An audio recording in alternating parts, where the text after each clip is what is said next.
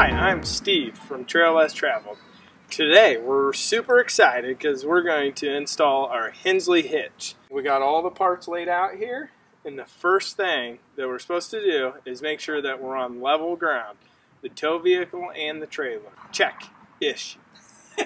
So, the second step is to make sure and secure the stinger in the tow vehicle. So let's do that.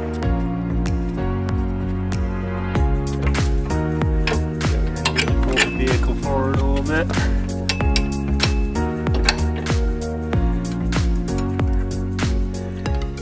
It says on there twice to make sure the pin is latched and latched tight, so check.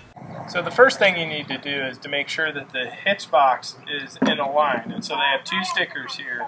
Make sure they're aligned correctly, because when you slide it on the stinger, it'll go on there a lot easier.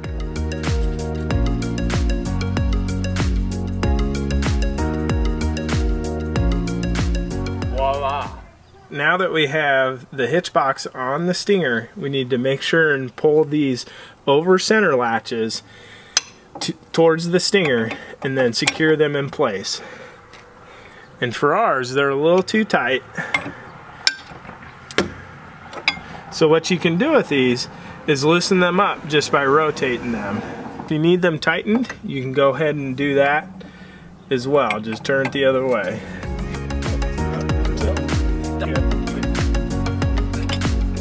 They suggest when you're putting the over center latches on, if they're too loose or too tight, turn it like we showed you. The right amount of strength is like a pair of vice grips when you clamp them together. Once you have the over center latches in place, you want to make sure and put the pins in place. So this is where we want to make sure and lube the ball liberally, it says, because this ball is going to be attached to the coupler on the trailer indefinitely. So we're just using an EP grease for this. Red and tacky. Okay, so this is the point where we back the vehicle up to attach the ball to the coupler on the trailer.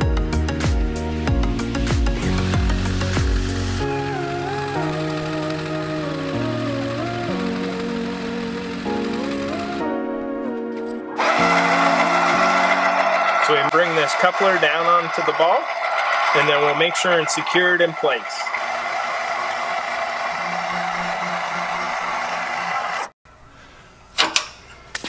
And then we pin it. We pin it for life. Pinned. Now we're ready to install the frame brackets. This is what holds the stabilizing bars. We measure 25.5 inches from the middle of the coupler to the front part of this frame bracket, and that's where we adhere it to the frame. To make this installation easier, I'm just going to loosely fit it, and then I can still slide this frame back and forth until I know exactly where 25.5 inches is, and then we can tighten it down. And then we can actually drill a hole and adhere it directly to the frame.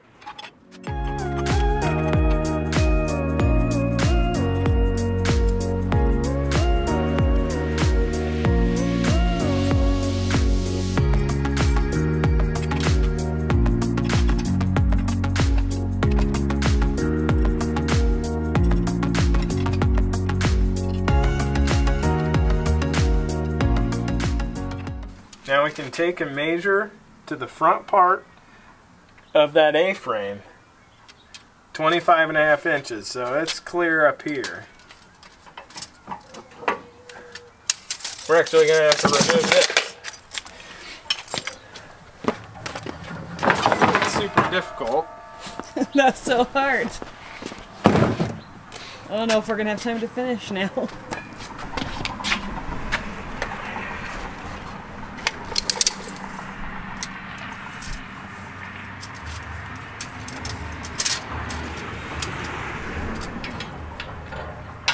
So remember, this can be plus or minus ½ inch. So you can be a little bit off of that 25.5, but not much. And make sure it is correct, because you don't want to drill multiple times into your frame. Make sure and torque these U-bolts to the manufacturer's specification.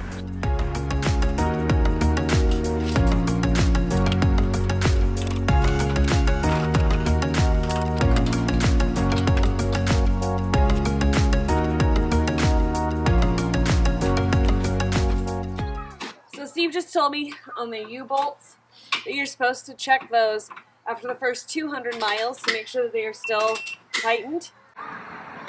After that, check them periodically, the U-bolts. Once you have your frame bracket in place, this is when you need to drill into the frame of your trailer in the appropriate holes to insert the self-tapping shear bolt. Let's do it. So there's 4 holes that you can drill into your frame. The geese are helping us pick, but there's 4 different holes. You need to choose at least 2. We're choosing this one.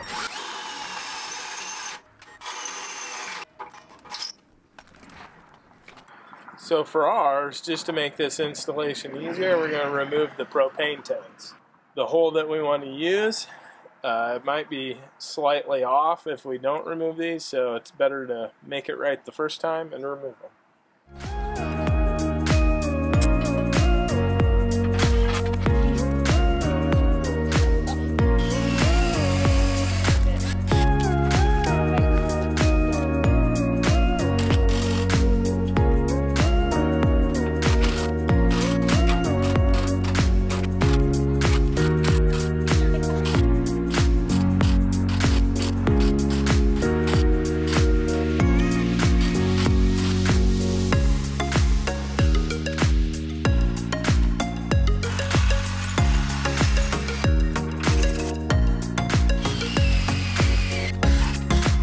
So when you're drilling into your frame, make sure that you don't hit any cords or anything when you're actually doing the drilling. That would not be a good thing. We've run into a problem. Our first, So we chose to drill into this hole back here, and the self-tapping screw does not fit through these holes, and we have no way to get this self-tapping bolt screw thing in there. Makes no sense.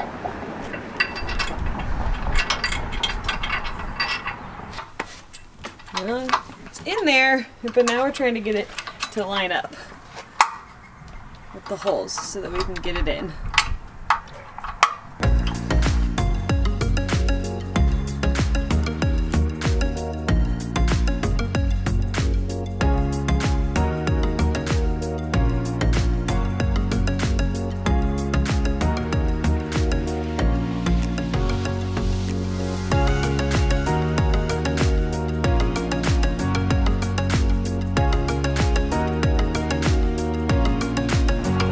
Really recording all this? Well, inquiring minds want to know how you did get it to fit in there. After we had... Well, I don't know that it's even in there, honey. Well, how'd you get it to fit, like, through the... Tapped it in there. Oh. See? Yeah, it's not in there.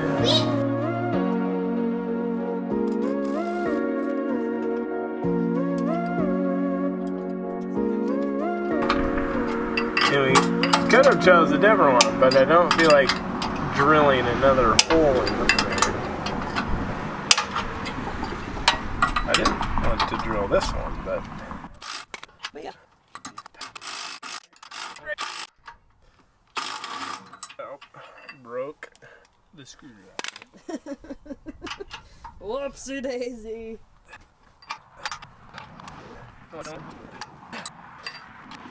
Please make me bang my knuckles. I don't want to do that.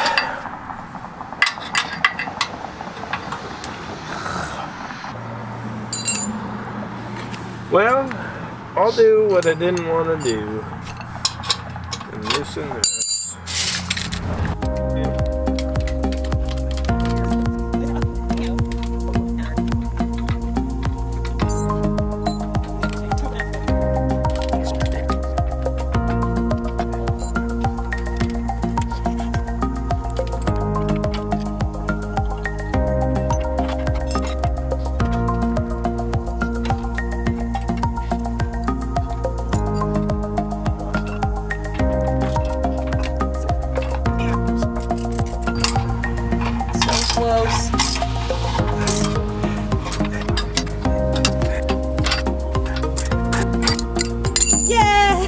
Still line up? Yeah, I mean, yeah, I can see the whole hole. Celebrate good times, come on! It's a celebration. And you gotta redo what you already did? Yeah. Yay. Better than failing. A good life lesson is, if you don't give up, you'll never fail.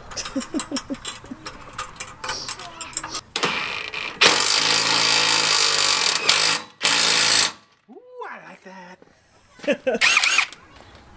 Nebraska, where you start a video in a t-shirt and end up in a t-shirt. In a coat and boots. Okay, we got 65,000 tools out here.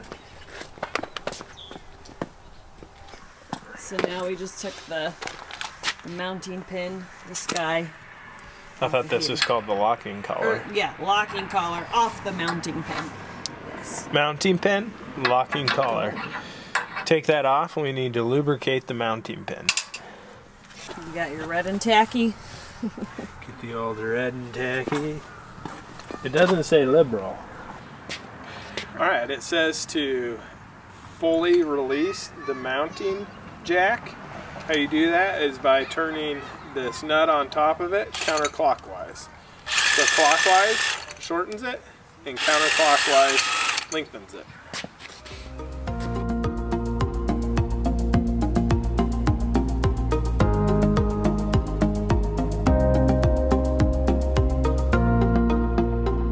You just watch me mount the jack backwards. The barrel of the jack is facing forward.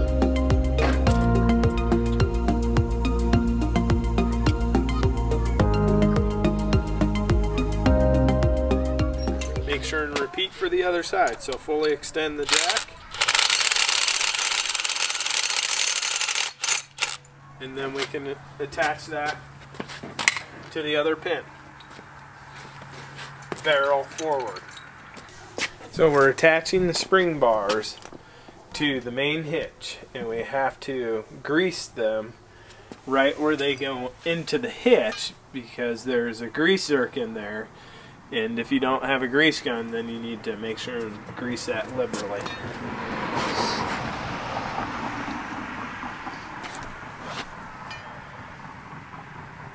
And if you're a wuss like me, wear gloves.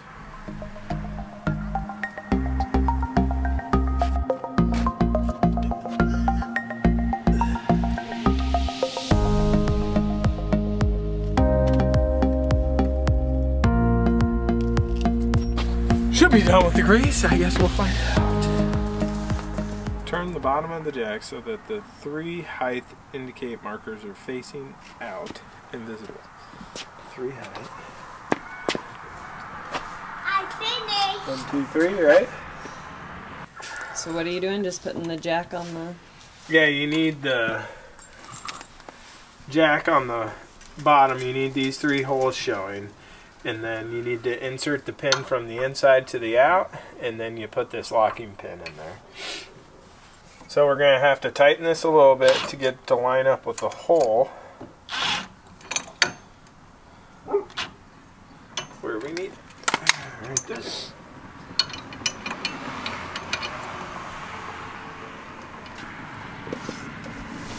The struts are one of the most important components of the Hensley. Failing to install or adjust them properly may impede the system. So Raise the handle and slide the locking sleeve back to reveal the square strut nut. Adjust the nut toward the locking sleeve post as far as the thread will allow.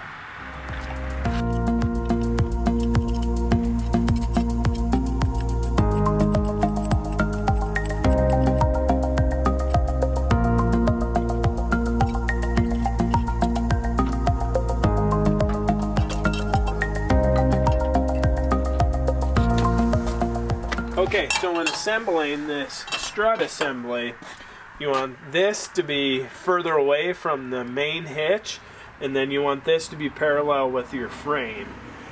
You have 3 different holes here, and so to make ours parallel with the frame, you want the center one. Obviously this may be different for yours, but that's what ours is. And then we got to go assemble the other side. So you lift this sleeve up, pull it apart, and this will be towards the trailer.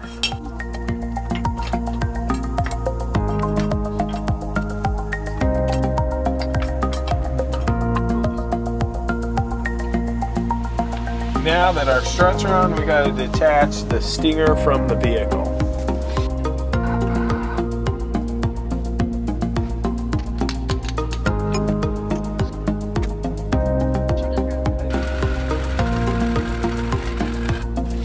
So now that we have the struts assembly on, now we have to adjust those. We removed the hitch from the vehicle, and so now we can adjust those. It says that the struts being level are very important to specifically handling, so make sure that they are level.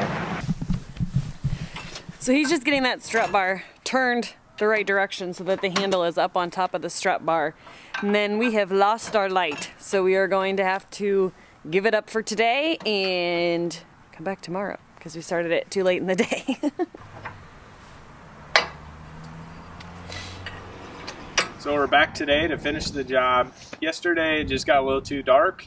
By the end of it we were putting the strut assembly on, and so we got that attached. I just want to do a quick overview of that, make sure we hit some good points on what to do with that, and then we'll get into what the strut assembly actually does. So we have the strut assembly on here, and we have it detached from the stinger from the vehicle, but when you're installing the strut assembly it does need to be attached to the tow vehicle. And so just make sure that it's lined up perfectly, and those will slide in really easy. What the strut assembly does is it holds this upper unit in place, so when you're traveling down the road it prevents all the sway in your tow vehicle. And so the proper way to set that up is you got to put tension that stretches that this bar away from it. So you need to screw this nut towards this sleeve or towards the trailer. And so then we do that on the other side once everything is lined up perpendicular with the A-frame on your trailer.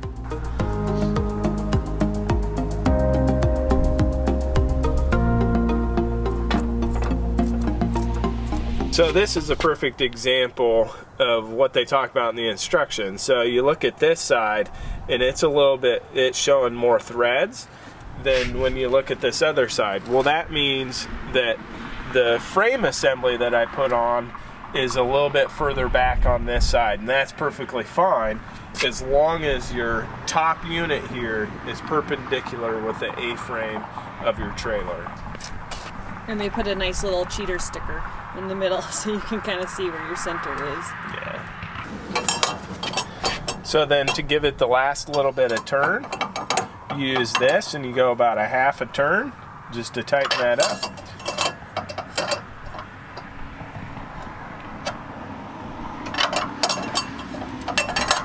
And then you're done with that. So we'll do that on this side too.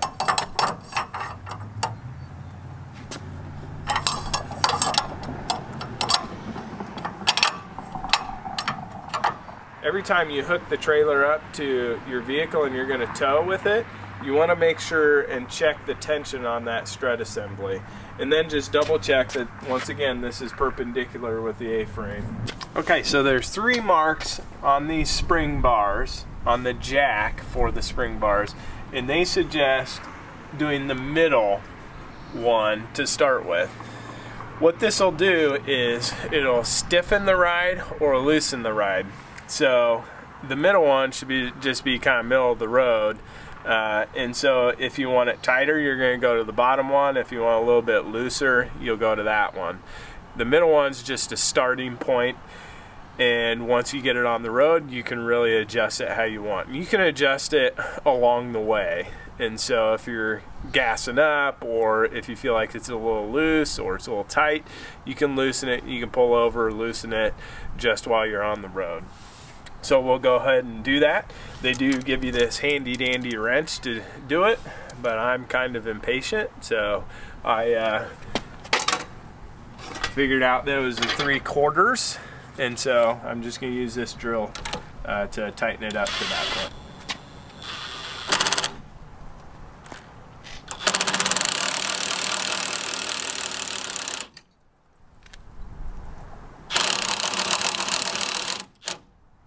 There we go. And then we have to do it to the other side too.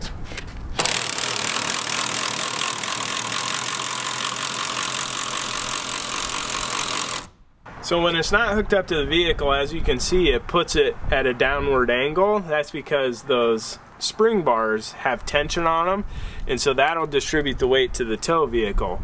So you would only tighten those when you actually have it hooked up to the vehicle. So we'll go over a process of actually hooking this up to the vehicle, and we'll cover that at that point in time. But this does complete the installation process of the Hensley Hitch, and I hope you found this video helpful. If you have any questions or comments, please comment below. If you like this video, please give it a thumbs up. If you want to see more of our adventures, check out our channel. Please subscribe, and we'll see you on the trail. And it's raining. Ah! This is Dorky reading the instructions. What kind of a man are you? Don't put that in there. In? It does, doesn't it? It'll be smarter than the over center latch. Or just have a smart wife. Those come in handy too. Tell me where you can find one. At the front of the main hitch assembly, rotate the over center latch assembly outward and backward toward the main hitch assembly. Already. Okay. Google Translate. But here, I'll be your Google Translate. Okay. Wow. This thing's pretty heavy. That doesn't look like liberal to me. Think about if the kids were going to do it. How much would the kids put on there? Our children are liberals.